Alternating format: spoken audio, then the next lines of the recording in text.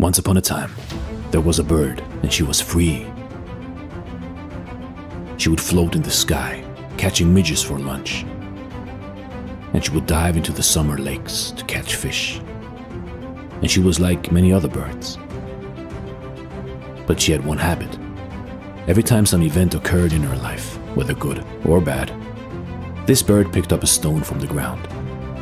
And every day she sorted out her stones, laughing while remembering joyful events and crying while remembering the sad ones.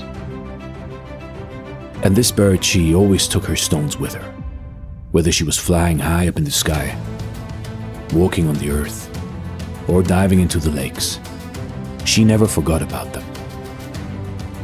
So the years passed, and this free bird, she got a lot of stones, but she still kept on sorting them, remembering the past. And it was becoming more and more difficult for her to fly, until one day she was unable to do so. The bird that was free years ago could not walk anymore. She couldn't fly anymore. She couldn't dive into the lakes anymore. She was unable to make a move by her own. Only rare rain gave her the necessary moisture. But this bird bravely endured all the hardships, guarding her precious memories.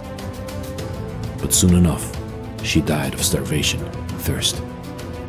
But what was left on earth from her was just a pitiful bunch of worthless stones. You see, in life, in your life, don't remember your bad memories day after day after day, because they will drag you down. They will make you unable to move, because you won't be able to fly into the future, to live a fulfilling life, if you only cling to those stones, to those memories.